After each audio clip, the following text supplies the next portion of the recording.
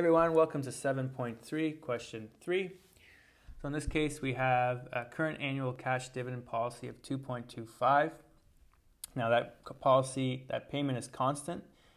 And in regards to our time horizon, we know that dividends will be paid out in a certain amount of time. So it is finite up until A to E, and then forever looks like it's infinite. So we have two models we have to consider in this case.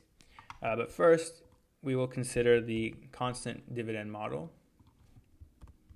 Now, when we're determining the constant dividend model with a finite horizon, we can use our timelines just so we can see what's happening. It might be a little bit more visually stimulating.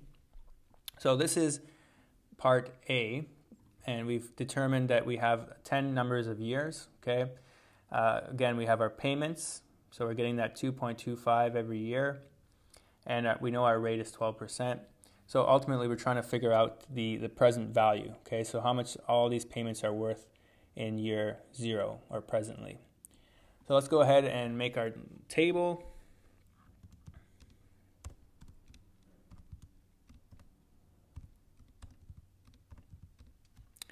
And what we need to determine eventually is our price. But before we do that, we're going to need to know our rate. Number of years or number of periods. In this case, it's the same because it's annual. Our dividends are considered, remember, our payments, okay, or our PMTs. Okay, so maybe just we can write that as a reminder. And our price, again, a reminder, is ultimately our present value.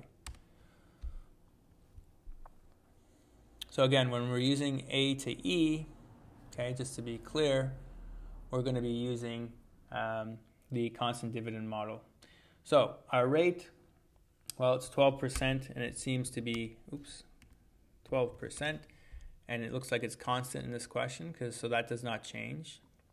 Now the number of periods does change. So in part A, we're looking at 10, then 15, 40, 60 years, 100 years, and then finally forever. So let's punch in that beautiful forever symbol, okay? Or infinity, if you will. Okay. Now the dividend payment, that is going to be the same. So again, this is a constant payment of $2.25. And finally, we need to determine our price or our present value. So we can use our function, and we can punch in our values. Now we don't have to do an absolute value because we've already punched them all in the same, but it doesn't matter. It doesn't hurt if you want to do it either way. Number of years obviously will change. Our payment will be the same. We're not dealing with future value, so that should be all we need. Okay. So for the first for the 10-year period, it looks like we'll pay $12.71 at that price. Okay, so reminder, make sure it's a positive when you're punching it in.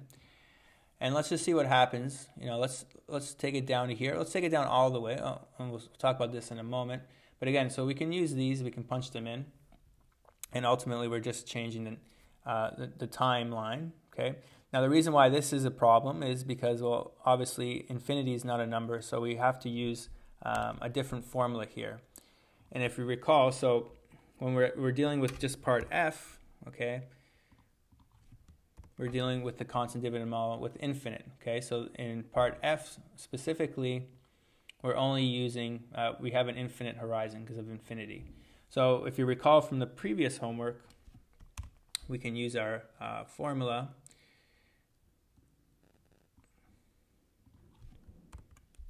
Price is dividend over R. So we go ahead and figure out our price based off of our dividends divided by our rate. We get 1875 as well. Now, don't be fooled into thinking that these are exactly the same. Because of rounding, yes, it looks like it will be the same price, but remember that mathematically there is a difference. Okay, so if we take a look at it in a number here, you can see there is a difference between these two. But obviously, when we're dealing with price, it gets to a point when we're rounding it pretty much the same. All right, thanks for watching, and happy financing.